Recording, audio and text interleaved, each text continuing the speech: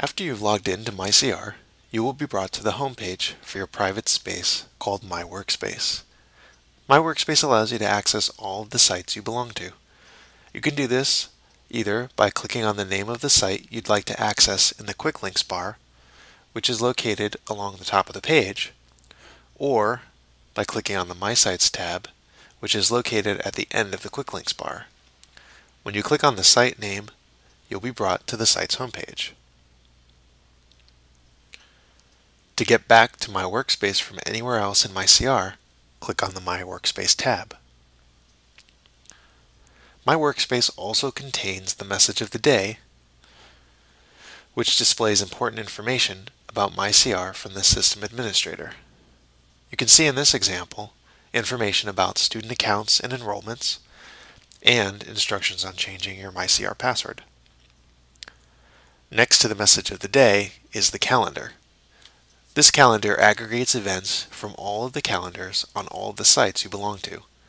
If a date contains an event or events indicated by being bold and colored, you can click on the event date to see those events. Clicking on an event title will then open the event's details. Below that is the recent announcements. Like the calendar, recent announcements displays the announcements from all of the sites you belong to. Clicking on the announcement title will open the full announcement.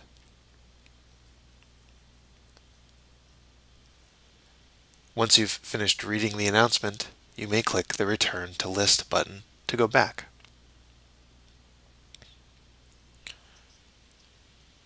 My Workspace also contains a menu located down the left side of this page, which gives you access to a number of tools.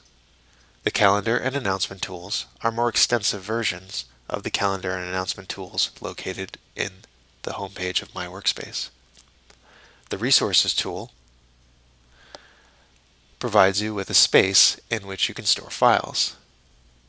The accounts tool can be used to change your MyCR password, and the help tool can be used to look up instructions on how to use many of the features of MyCR.